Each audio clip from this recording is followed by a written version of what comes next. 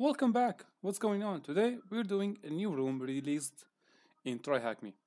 The room name is Atlas and it is about hacking a Windows machine.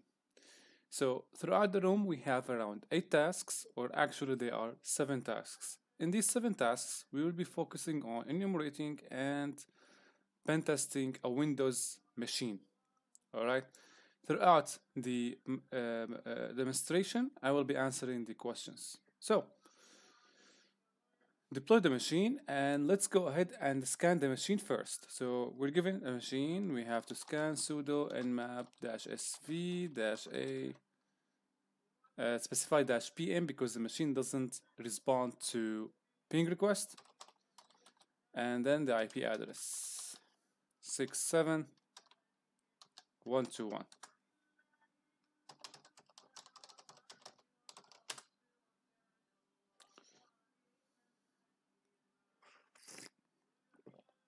I would advise everyone, if you are new to Windows penetration testing, to start with this room.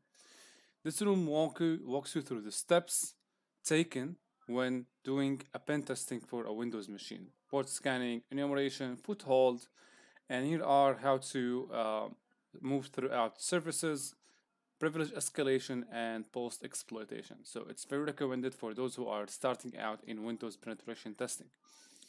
Okay, so now let's get back and see if we have the nmap scan results finished. Not yet.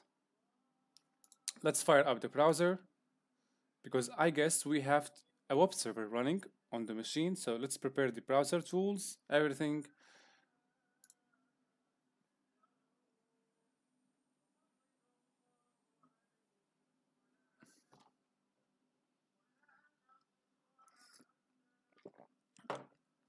Let me make sure that the network settings are set up correctly because sometimes I leave them connected to Burp Suite. Settings. Nope, everything is okay. Let me try access the IP address of the machine, see how the web page looks like.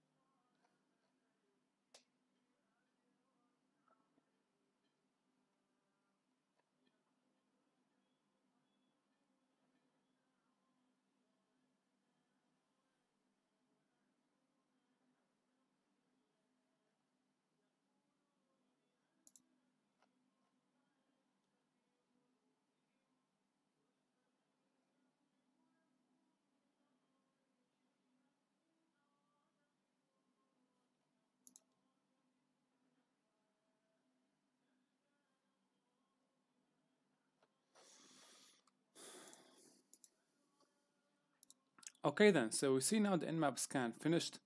We have two ports open, 3389 for RDB and 8080. If you take a look closely at port 8080, we see it is HTTP proxy. So we were trying to access the page at port 80, it didn't work. I guess you know the reason by now. Now, if we try to access the page with port 8080, let's see what will happen. So we have basic HTTP authentication. If you read through the message, blah blah blah is requesting your username and password. The site says ThinVNC. Now ThinVNC is a remote, it's much like RDB, all right? It's a remote support where you can log in and to your workstation through the browser. So if you close this now, and we want to take a look closely at the headers. If we go to, okay, back to the terminal, open a new tab, and curl the page 10 10 6 7 1 2 1.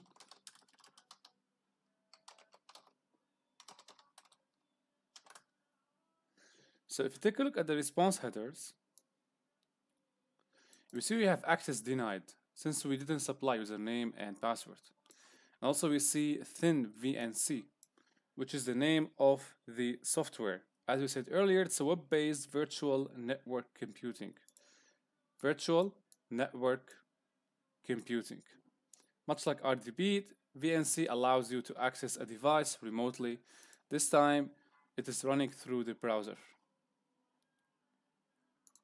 So, what do we do now? We now know what are the services. Let's see if there is something in search in the exploit database about this service, ThinVNC.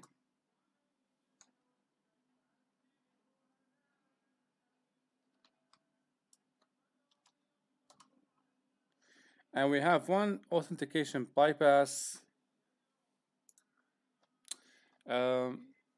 I prefer taking a look at this through the browser. But anyway, let's go to Google and type ThinVNC exploit.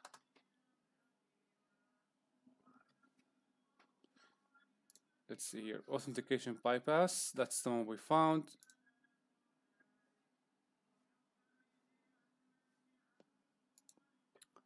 Okay, so it is a Python exploit where you supply host, port, example as you can see, host and port, and the exploit is supposed to bypass the authentication challenge presented at the web browser. Okay, that's cool. Now, if we go back and type -m, nope. Let's get this one.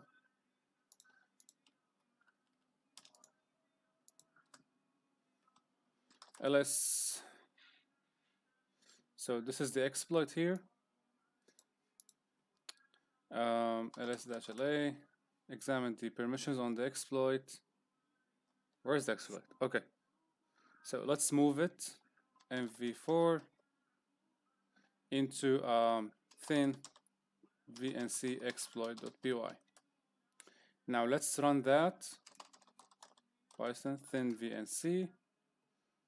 Define the IP and define the port. See what will happen.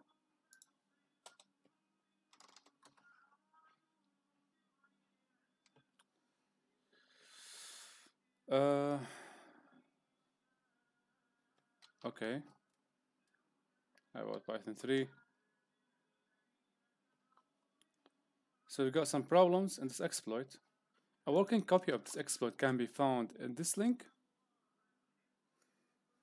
So this exploit is actually based on the original one we viewed earlier at the exploit database. But this one, unfortunately, it didn't work. That's why we're going to try this one.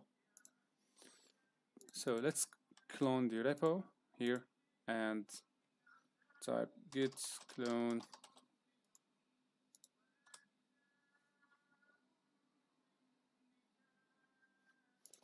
okay.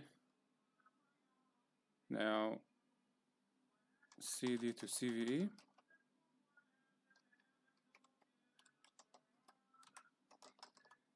So we have two directories. Now let's give the exploit execution permissions.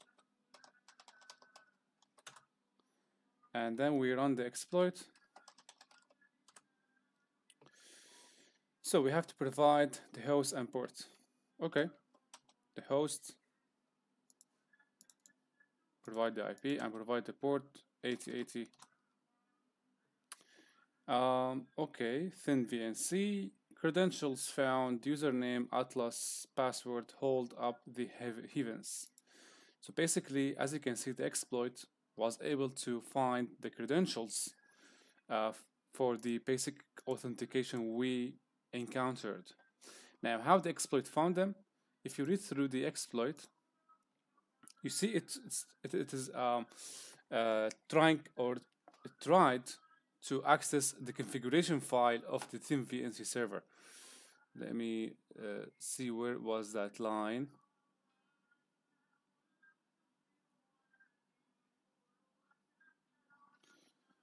So at this line, as you can see, so the configuration file, it has retrieved the credentials from it is thinvnc.ini, and this file, according to this version, is vulnerable to read access by anyone. That's why the exploit, we're able to access the file and display the credentials for you. Okay, so let's now take the credentials and log in through the browser, username, and this is the password.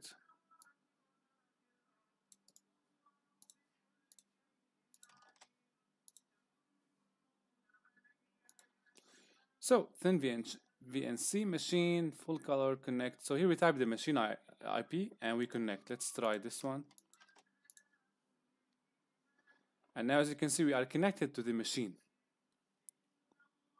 This is the desktop of the actual machine we are pen testing. So now we have some sort of first foothold, right? But the interface of ThinVNC is not comfortable, so we're gonna switch to RDP. Before doing that, let's go over the questions and answer them, starting from port scanning, or here. Completed, port scanning. Submit the answer as comma-separated list from low to high, the open ports. So it was 338, and it was also 8080. What service does Nmap think is running on the higher of the two ports? What service does Nmap think is running on the higher of two ports? It means this one. Let's see here. Back to the Nmap scan. If you look closely, it is HTTP proxy.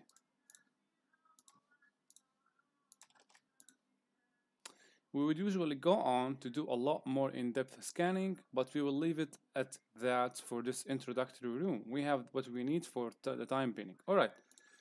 So these are for the port scanning. Let's go to service enumeration. Nothing to be answered. Foothold.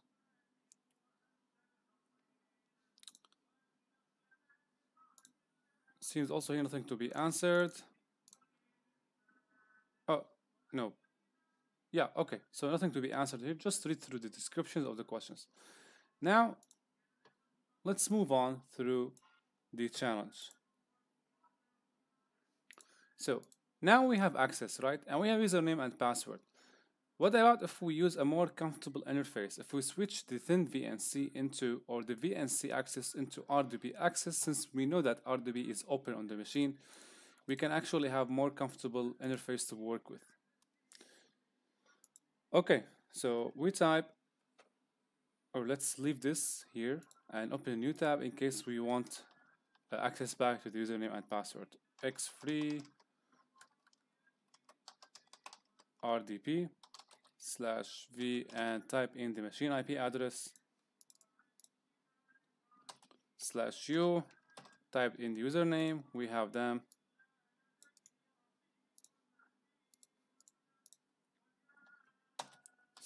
/p, the password,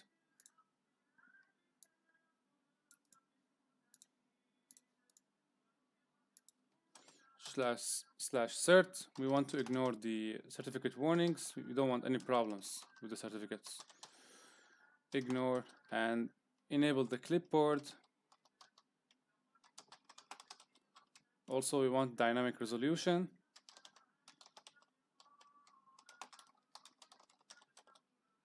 And then here we want to establish some sort of share from our machine to the target machine. In case we want to transfer files, we can't do that, right? We need, there is no SSH, there is no FTP. So the only way to share files is to just open a share from your machine to the target machine through X free RDP. You can do that by specifying the drive option and type in the type of the name of the share. So in my case, I'm gonna name it share, and the directory name, in my case it's temp. I'm gonna share temp.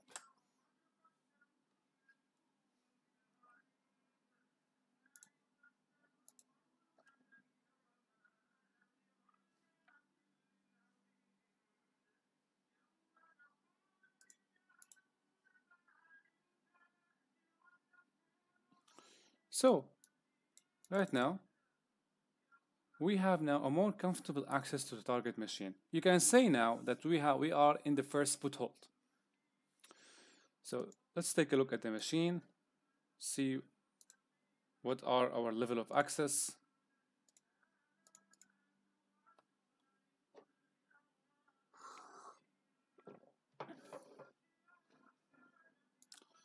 Toolbars, I don't want toolbars. I'm gonna access the command prompt.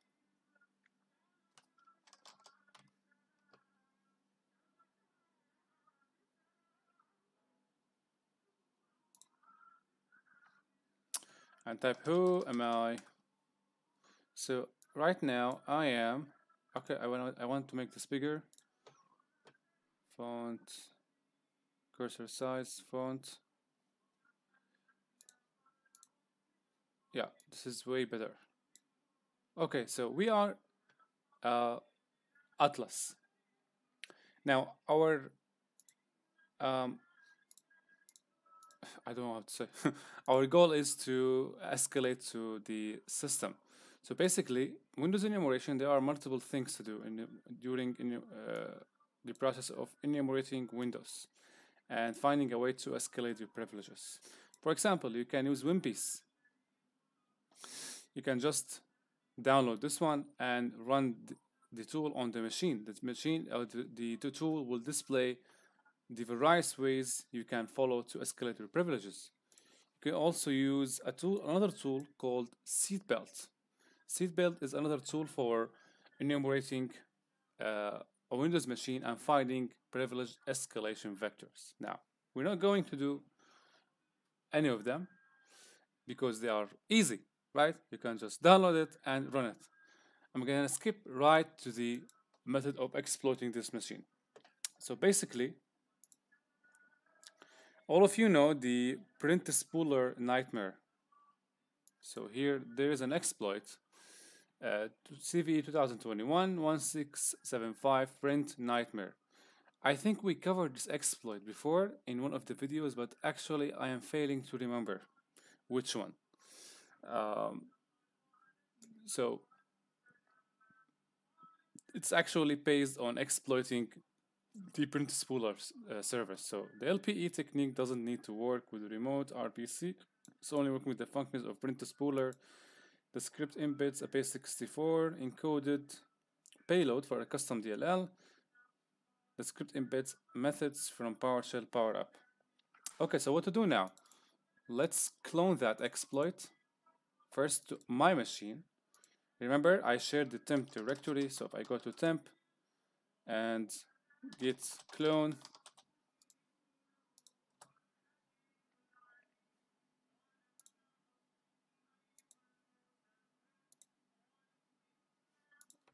ls. So now I have the exploit here. Okay, so now I want to share this exploit. I want to access it through the current RDP session. Remember, we can access that through the share functionality we enabled when we connected using X-Free RDP. So here, I'm going to close this one and run PowerShell.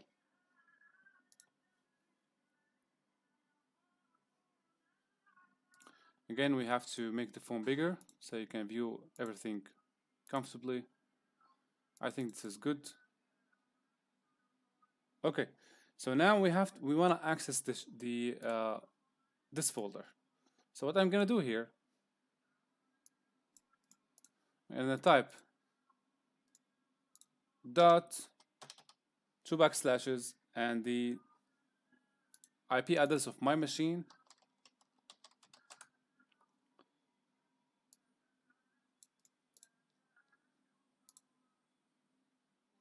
Okay, so the IP address of my machine is here. Okay, that's fine. And then I type the name of the share. In my case, it was only share. And then I type the name of the directory which I would like to access from my machine.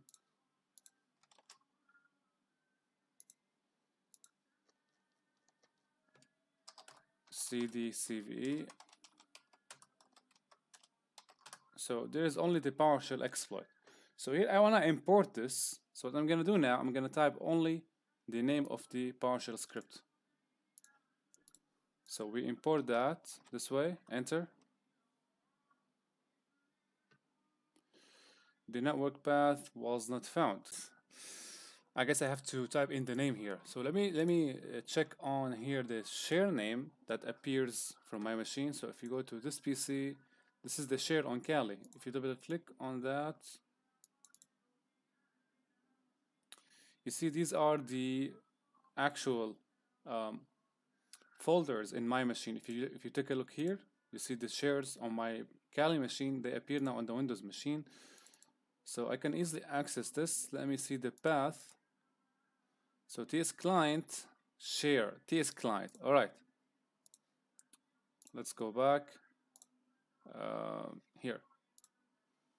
So I'm gonna type here TS client.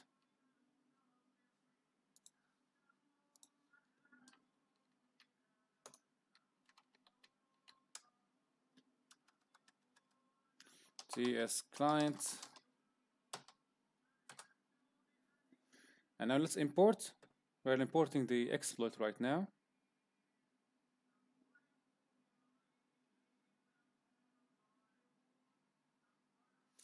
So what's that? Security warning, don't run once, run once. So now we have imported the exploit. Now let's invoke it. So type invoke nightmare.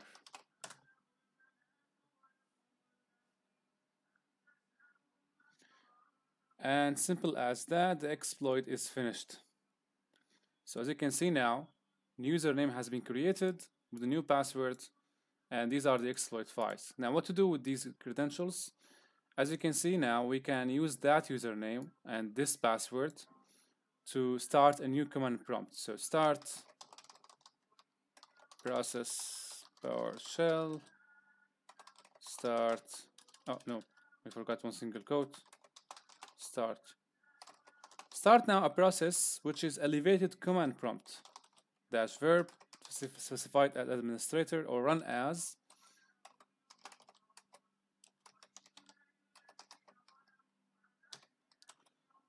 dash credential, specify the credential to be the username here, admin, add adm1n.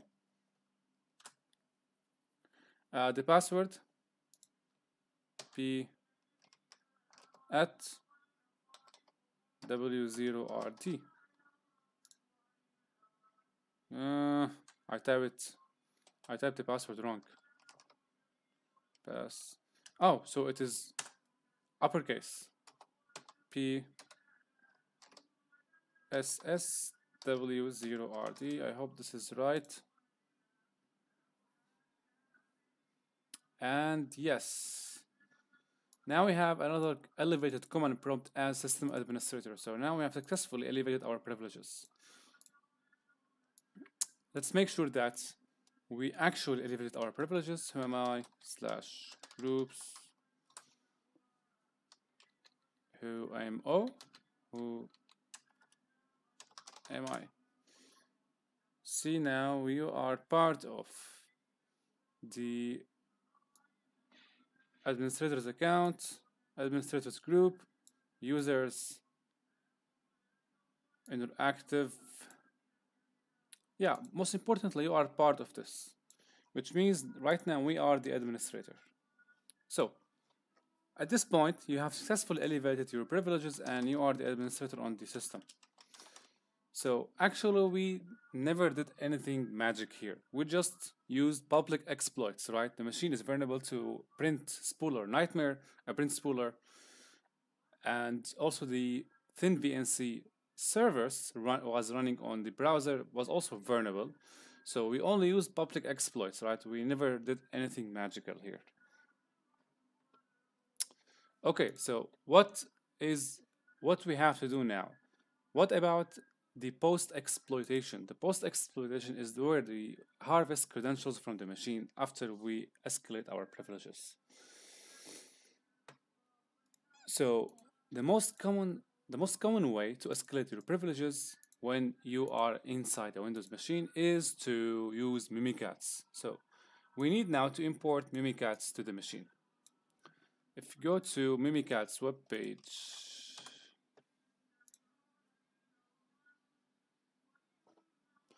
let's download now Mimikatz. Save. Let's put that at the desktop for the moment. And now we go back to our machine. See where we are. CD back, ls. So this is Mimikatz, lsla. Let's move that mv Mimikatz to the temp directory. Why? Because we want to access it through the target machine. cd/temp. So we have Mimikatz here. Now let's unzip the folder, the file.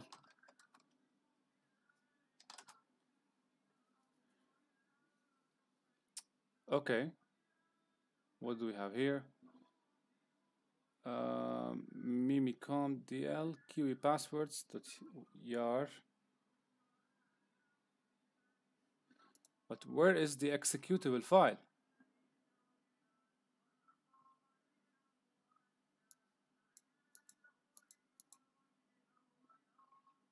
Win32 cd win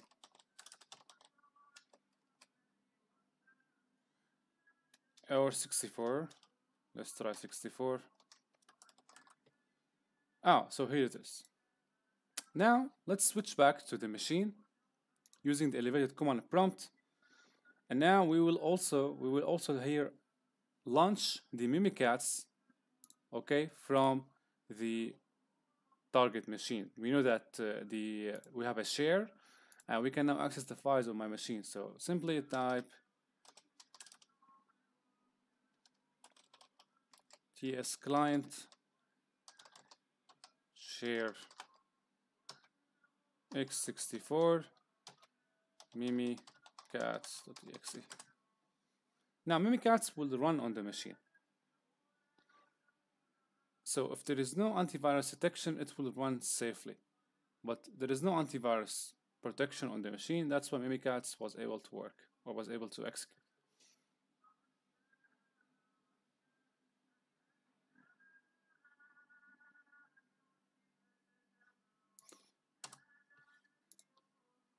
Okay, so next step, before we dump the passwords, we want to obtain debug privileges, which allows us, the debug privileges allow you to access other processes for the debugging purposes. So privilege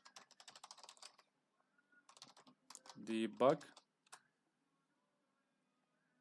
Okay, now we want to elevate Mimikatz privileges, right?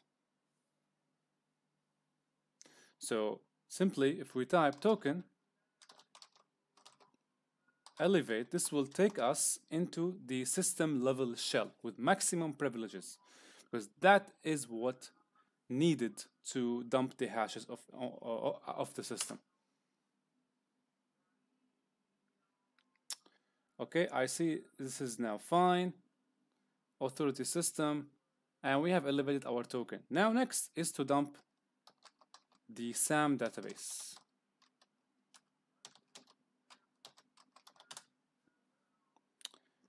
Successfully, we dumped the SAM database. If we take a look at the output,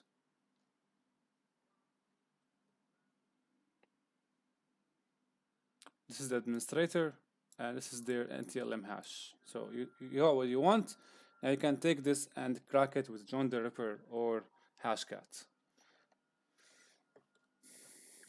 Okay then.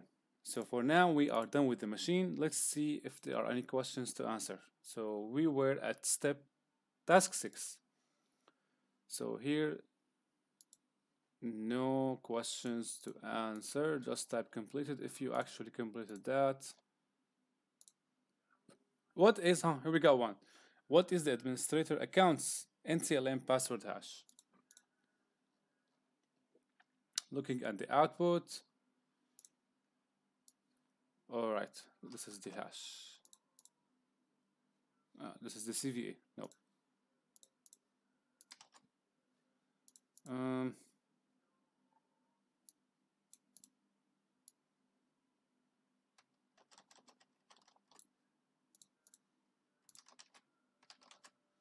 I'm not able to copy the hash.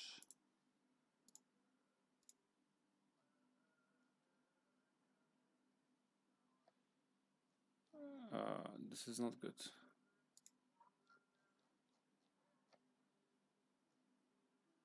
It is just slipping away when I'm trying to click on it. Where was that? Don't tell me that I need to type that manually. One last time. Control C. So you see, I can. Okay, let's do that here. Yeah. Now from the VM machine to the actual Windows machine.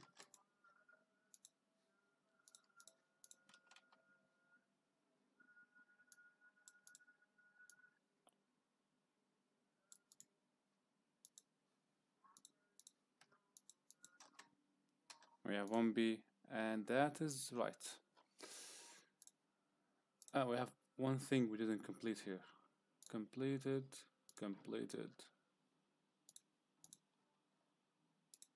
Final thoughts. Nothing here to find, nothing to answer. So that was today's room. I hope you find that enjoyable. And see you in the next video.